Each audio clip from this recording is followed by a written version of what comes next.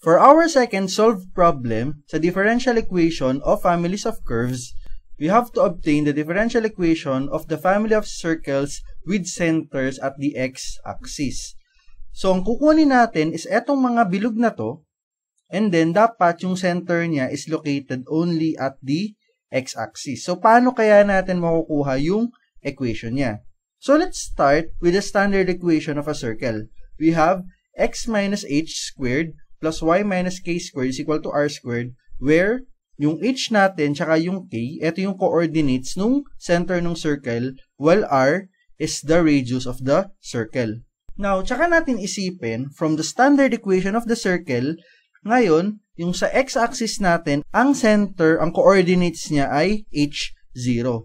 Bakit? Kasi sa x-axis, ang value ng y is always equal to 0. Kaya yung value ng k natin is equal to 0 on this family of circles.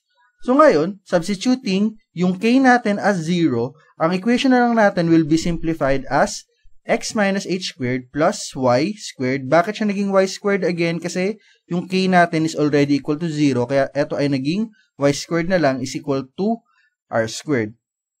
Ito na yung solution natin for family of circles with centers at the x-axis. Now, to eliminate our constant, yung h natin tsaka yung r, kailangan natin na kuhanin yung derivative niya ng dalawang beses kasi dalawa sila.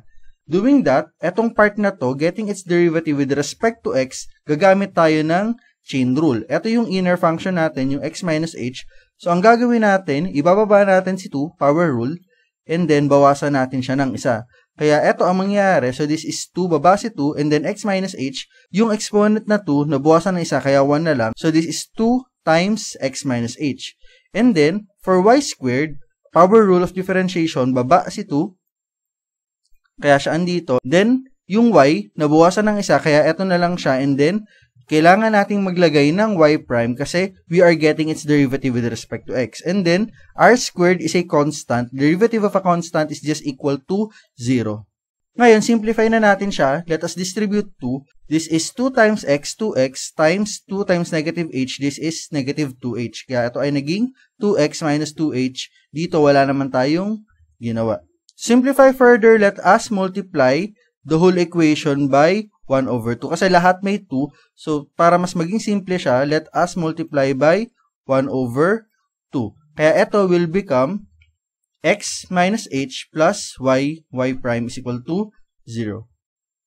Now, we can proceed with our second derivative. Then, derivative of x is just equal to 1. Kaya ito lang siya. Then, tong negative h, this is a constant and its derivative is 0, kaya nawala na siya. And then, etong part na to, we have to do our product rule. We copy the first, si y, and then derivative of the second, y prime, its derivative is y double prime.